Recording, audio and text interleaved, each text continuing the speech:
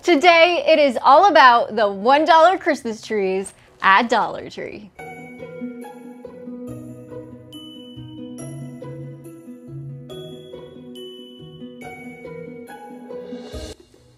Hi everyone, my name is Shannon and I want to welcome you here to my channel, The Daily DIYer. I'm sure we've all seen these in our Dollar Trees. They come in the green and also in white, but I bet you haven't seen some of the projects I'm going to be sharing with you in today's video. So let's dive into these Dollar Tree Christmas tree hacks right now. Now is a great time to head over into your local Dollar Tree to grab some of these miniature trees as they're already hitting the shelves and tend to sell out quickly. So grab what you need now. This first project, we're going to need 2 of those mini trees, but not all of the plastic pieces that come with it. Save them though. I am not sure what I'm going to use with these yet, so leave me ideas down in the comments below. I hate throwing things like this away because I'm sure they would come in handy for something. My stepdaughter said these kind of look like reindeer ears, but you guys let me know down in the comments below. Maybe I will feature your ideas over on my Instagram page. But let's dive into this first project. We're gonna need, like I said, 2 of these trees. We're gonna make a very simple and quick swag. You're gonna put the ends together like I'm showing you here, and I'm using some Dollar Tree wire to attach them together, just twisting them so it stays tight. Go ahead and fluff your swag and those little Christmas trees off to the side. I also added a little bit of hot glue into the center there to really keep these guys nice and tight and secure so we can decorate them.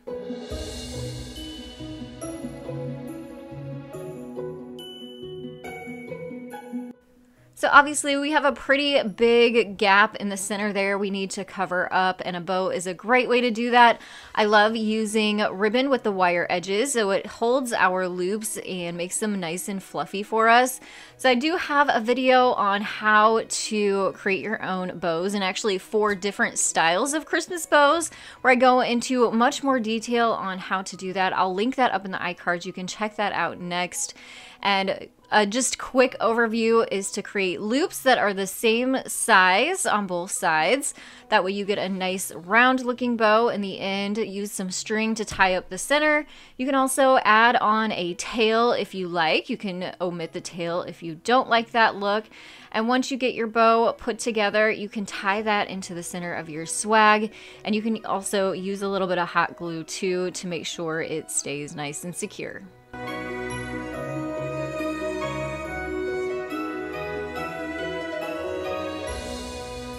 To dress up this swag, you can add some picks like these red berries that are super inexpensive and easy to just hot glue down into place. I only needed 2 on each side, and it just gave it a nice pop of red with that pretty traditional red and green colors for Christmas time.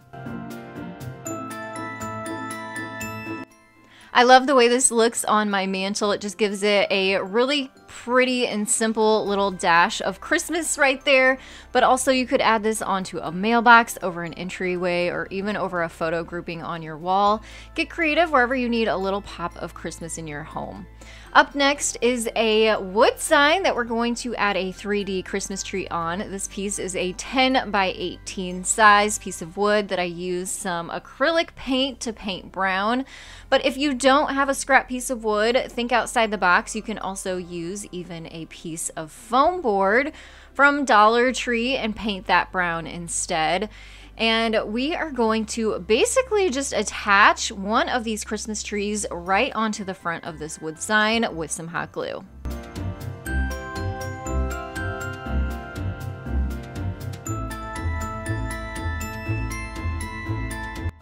So you can see the bottom of our tree is pretty bare, and so we're going to create a half crate to cover that up using some popsicle sticks and paint stir sticks and cover that up. So we're gonna start by gauging about how wide you want your crate to be. Just mark a little pencil mark on there, and then you can use either a strong pair of scissors, some miter shears, or this is a handsaw and miter box that makes this a really quick and easy way to cut down wood. I will make sure to link a lot of the supplies I'll be using in this video down in the description box so you can check that out after this video too. And that makes it a little easier for you to find some of the things that I'm using to create these projects. So you'll need 3 paint sticks the same length, and then you'll also need to cut down some bigger popsicle sticks to the same size for the sides, and then 1 more long piece for the bottom. So this is basically what you're going to end up with, and we need to start building this now just with some hot glue. First, glue together those 3 paint stir sticks. That is going to be the front of our crate.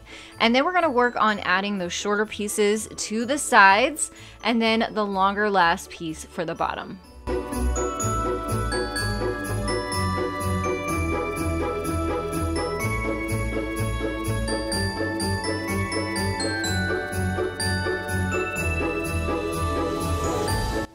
And you can see here, this is the perfect size to put right at the bottom of our tree so it looks like it's sitting inside of a crate. Again, just using some hot glue to attach that onto the front of the sign. This was just personal preference. The darker green was kind of blending into the darker wood tones a little bit too much for me, so we're coming in with some white paint to touch this up, make it look a little bit snowy and frosty and more like a flocked tree, and give it a little bit more contrast against that darker background. Now, of course, you can leave your tree simple and plain if you want, or you can embellish it too, adding a little bow with some ribbon at the top and also some pine cones from Dollar Tree as little ornaments.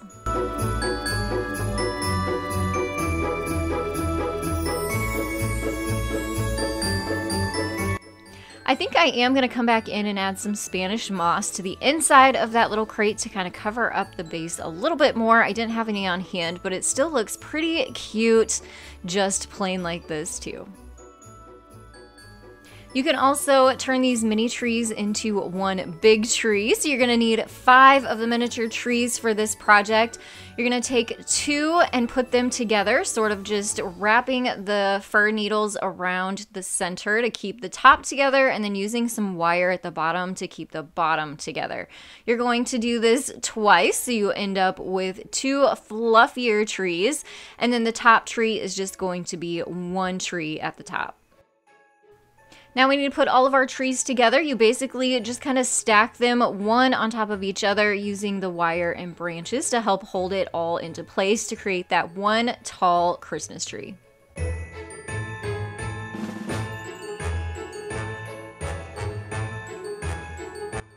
To make this tree even taller, we're using one of the taller galvanized buckets from Dollar Tree and adding some styrofoam in there. Dollar Tree carries styrofoam you can use too, but I didn't have any on hand, so this is just a cone from the craft store, which kind of fit right into the size of this bucket. I hot glued that down to the bottom, and you can see how tall this tree really is going to become. Use some hot glue into your styrofoam and then push down your tree into that styrofoam so it is secured.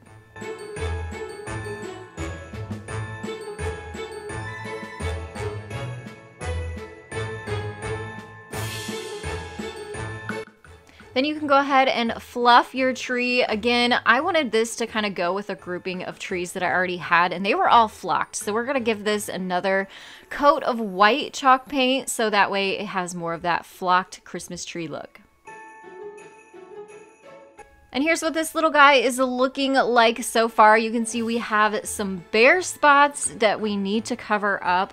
So these are little garden stakes from springtime that are made of wood. I took those apart because the top little wood pieces are gonna work perfect for us to kind of hide those bare spots, creating small miniature wood signs.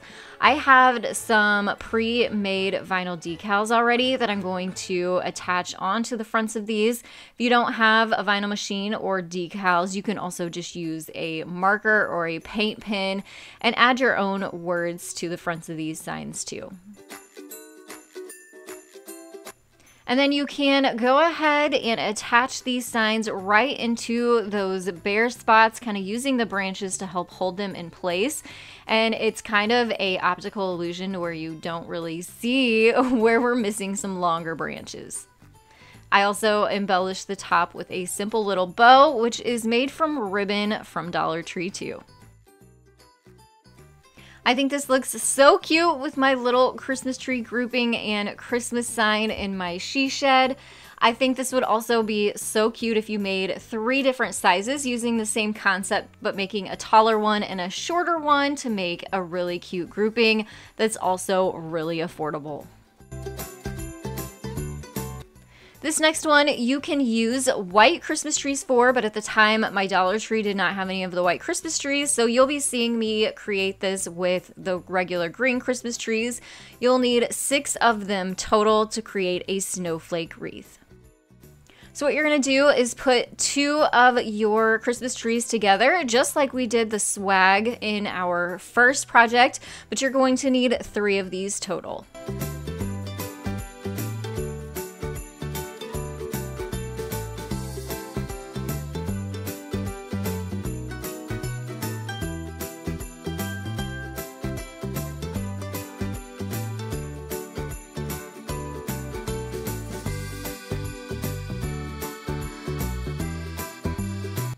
Now go ahead and layer these up in a crisscross style pattern using hot glue and wire to keep them all in place.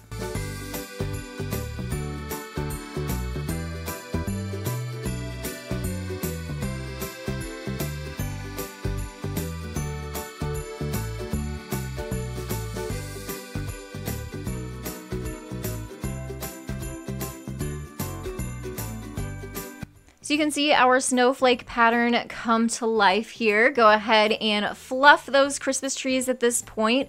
I also am going to add some white paint to this as well to make it look more like a snowflake, or at least snowy branches.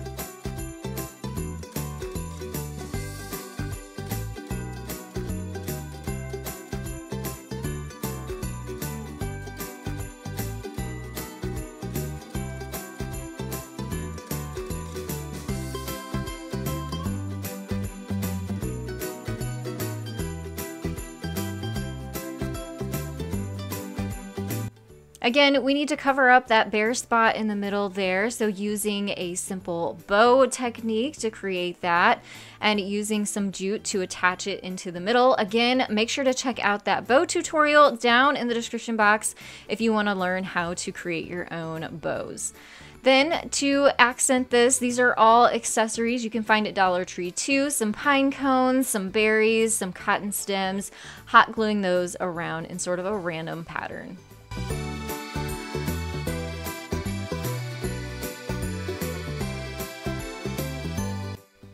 This project is still one of my favorites from a couple years ago and still gets watched a lot, but I just wanted to throw this in there in case you had never seen it before and wanted to try it out yourself. This is a very quick and obviously inexpensive project with only 6 of those Christmas trees, so even with embellishments you can recreate this for maybe less than $10. Such a great wreath that's nice and full that you could use in your home or on your front door.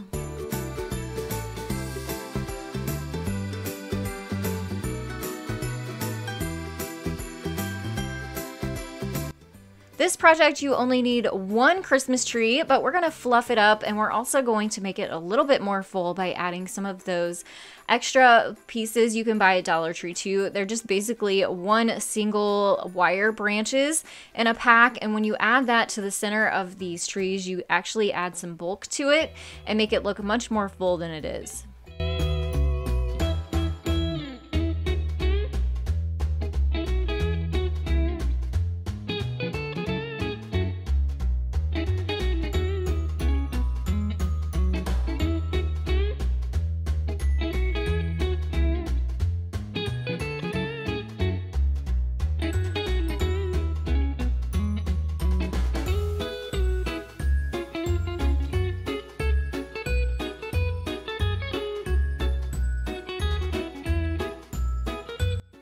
So this is basically just another style swag, and we're going to add some color to this by adding a bow right onto the top there.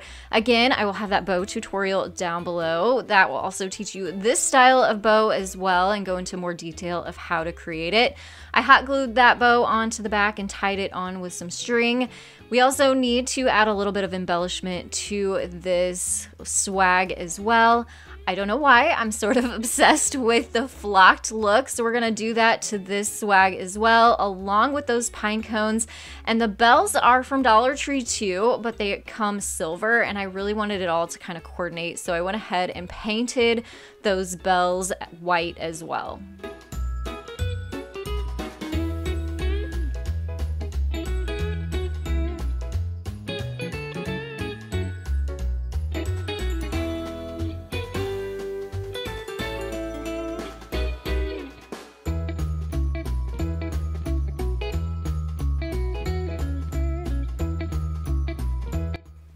Now you can attach these a couple different ways, which is what we're gonna do, or you can just hot glue them all straight on. I really wanted these jingle bells to have the jingle sound, and I thought the best way to do that was to tie them onto some string and then attach them to the swag, so it had a little bit more movement to it. So each one of the bells is getting some string, and then I'm going to attach them all together at different heights and tie them onto the top of the swag.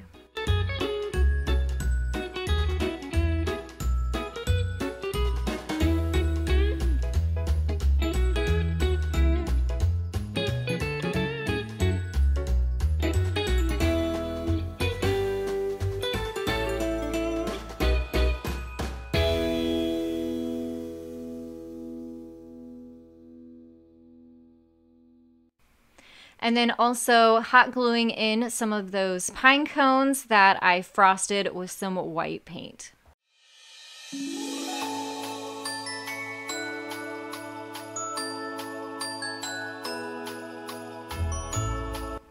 And at this point, I had realized I wanted my swag to be flocked, so I would highly recommend doing the painting before you add your embellishments to it. But this is kind of a last-minute decision, so it's never too late. But to save yourself some hassle, painting before you glue stuff on is probably the way to go. It still worked out fine, and it looks super cute. Another great thing to add to even a old sled, some outdoor decor onto the front of your door, onto a handle, so you can get that jingle bell effect.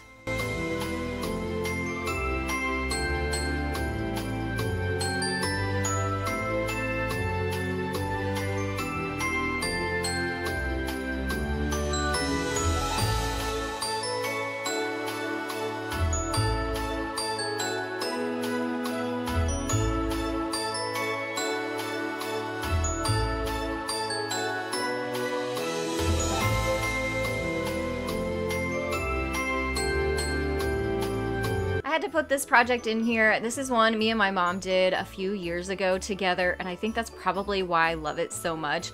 But it is also one of the most fun projects too. She actually did all of the teaching in this video, and I followed along with her. It was a lot of fun.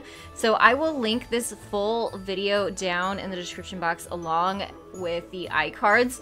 Definitely suggest going and watching this full video, because then you'll get like all of the details. This is just kind of the shortened version, but you'll also see some of the commentary and also some of the bloopers that I put at the end. This is just a really fun time, and also turns out a super cute gnome at the end too.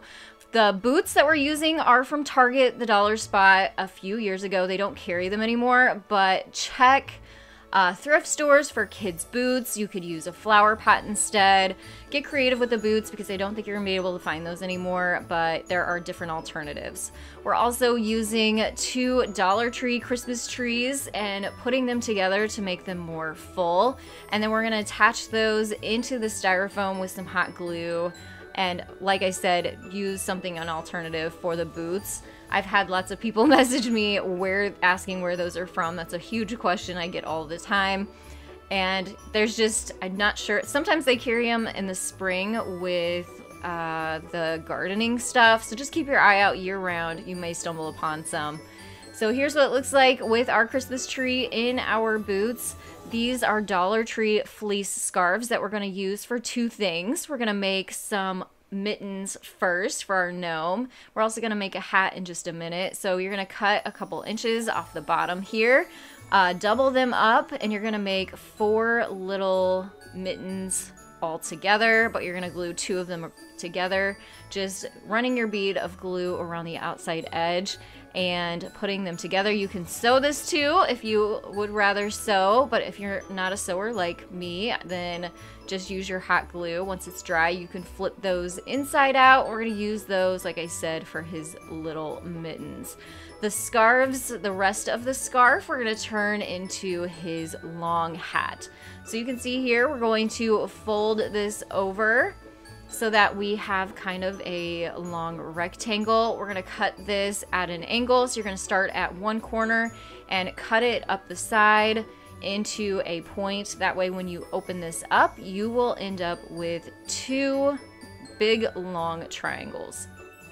This is the same concept as the mittens. We're going to hot glue up the edges of those triangles and then flip them inside out. At the bottom, you'll just kind of twist and wrap those up to give him a nice brim on his hat, and then sit those on the tops of your Christmas trees. We're also going to add a Dollar Tree jingle bell onto the end of his hat.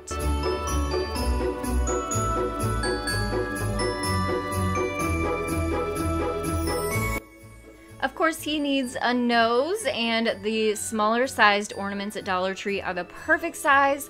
So we're hot gluing that up underneath his hat and then hot gluing his mittens onto some branches off to the side. We also added some paint underneath his nose to make it look more like he has a beard. So you can see we made several of these and gave them away as gifts. You can really get personalized with these and change out the hats, and also use the white Christmas trees the Dollar Tree carries to really get a fun and unique looking gnome. Next, we're going to be using this cute buffalo check style gift bag from Dollar Tree as the base of a Christmas tree. You can also use regular gift bags. You can usually find them for about $1 even at Walmart. So keep your eye out for some cute ones. I'm stuffing this with some styrofoam from Dollar Tree. And then you'll also need 2 of the Christmas trees from Dollar Tree. This is a trick on how to make these kind of bare looking trees look a little bit more full. When you double them up, you can just take off the bottom there, and you can double these up to make them twice as thick. So you'll have one on one side and then one on the other side, and then you just fluff them up and it becomes one big Christmas tree. I would love to hear what theme your Christmas tree will have this year. Leave those down in the comments below for me. I have a Winter Wonderland themed Christmas tree, and I think this year we're gonna do a fun one for our family tree and give it a Grinch theme. And then here's where we are going to fluff these, put the 2 together and kind of combine them to make the one Christmas tree, and kind of twisting the branches around each other too. And then I added some hot glue to the bottom there and stuck that right down into the styrofoam. And then of course you can decorate up your tree however you like. I'm adding some buffalo check matching ribbon to make a bow for the top, and then adding some cascading little bow tails down the sides too, tucking them into the branches.